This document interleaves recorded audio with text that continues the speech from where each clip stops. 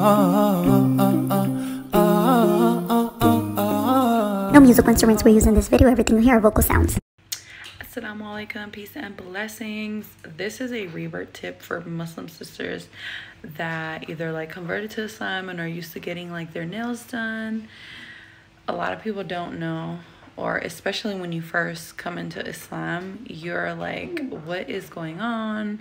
There's so many rules. One of them is obviously having nails, acrylic or nail polish, and your wudu not being valid while having a barrier over your nails. But something that you can do, I myself as a revert have not done it for a really long time because I just had a baby like a year ago, but is to get your nails done during your menses. So that is a time where you can, you know, do that or whatever, and then actually have time to like remove them. The best way to remove acrylic nails is 100% acetone, and what you want to do is dip your nail into acetone for like 5 minutes, or you can put like, you know, soak cotton balls, put them on top of your nails and wrap your finger, like your fingernail, the top up here, with aluminum foil. So that's really helpful.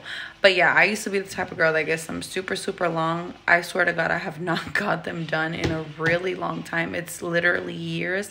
I'll probably put a picture up here of the last time that I remember getting my nails done. I think I got like brown and it was coffin, and that literally was probably 5 years ago. I'll look at my Google photos and I'll let you guys know, but it's been a really long time.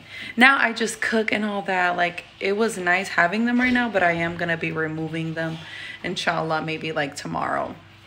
But yeah, so it is annoying, you know. I have to have a separate little brush to like brush under here and stuff, you know. Anyway, so yeah, if you're a revert, you probably most likely don't know this, but yeah, nails and prayer are not like a thing that you really want to do. But like I said, if you really want to get them done, just go ahead and do it while you're on your menses, and then remove them. Don't bite them off. Soak them in acetone, and voila, you're done.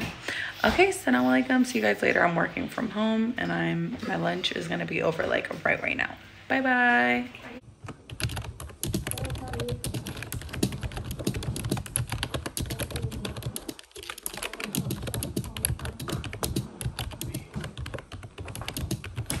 I like that last thing just so much.